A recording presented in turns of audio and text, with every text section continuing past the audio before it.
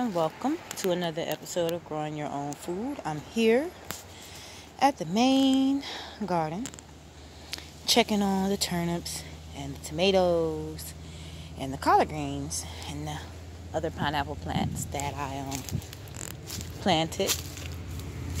So this is how these turnip greens kind of went over here. You know, I still got hope because they kind of sprung back. They sprung back another time it kind of fluffed up, so it's rained, and this is how they be after that. So collard greens looking good with the 2 pineapples over here.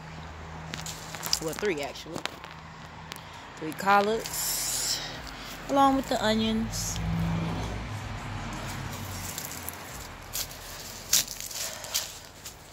This pineapple plant is still going, and I don't even water it or nothing, and it still produces. I was thinking to take it out of there, but I mean, sometimes when things ain't broke, don't fix it, right? Tomato plants are looking very, very healthy. I like it. All of that, turnip greens, and a few onions are in here as well too.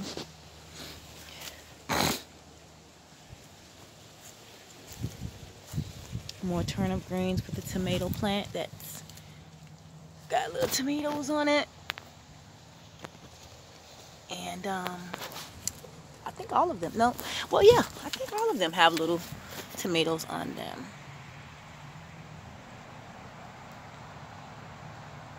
And yep. So, check it out. Got the pineapple plant beginning to blossom. Can't really see it too well because there's pollen in there and debris.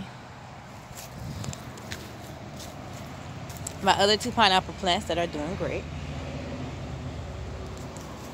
And we got the collards over here with the onions in between still.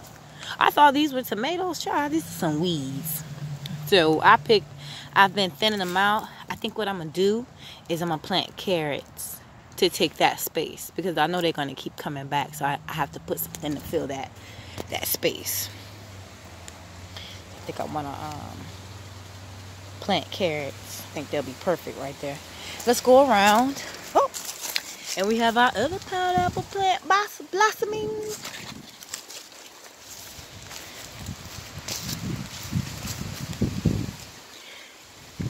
And these were also laid down, like when I showed you the first set of turnips that were kind of smushed down.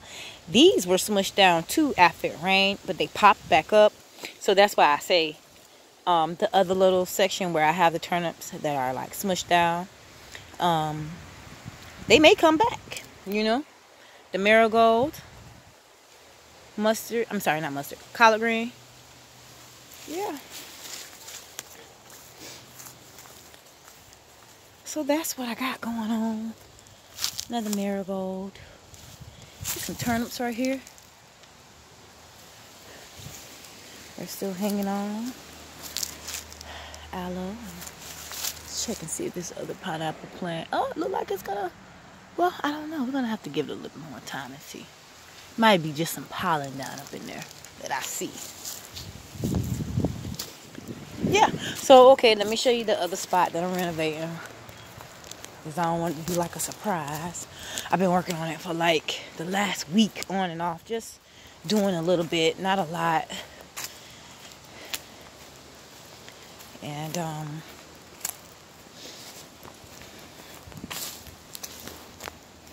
extending. So we have green beans climbing the fence, and I'm gonna train it to climb the fence. Okay. So let's step back and see the area, right? So everywhere where you see leaves, okay, and you see the hole in the middle, it was kind of elevated right there. And I decided to dig the dirt out of that area just because of how the way it's kind of shaped up in here. I wanted a pathway to come in where I'm not having to step on anything. So that's what I'm doing. And I'm bordering around, as you can see, because I do want to use this space all up by the fence to run cucumbers or beans or whatever vining plant. And you know, I'm gonna take it around, you know, and I'm gonna actually have more where it connects, where it's kind of like a circle when you come in here. And then I don't know, I haven't gotten that far yet, but I do know I want it when I walk in. As you seen, you walk in and you can kind of do this pan, and you pan around and everything is, you know, growing around you instead of you having to step over anything. So okay, cool. Just wanted to show you guys that. And yeah, so until the next time, peace.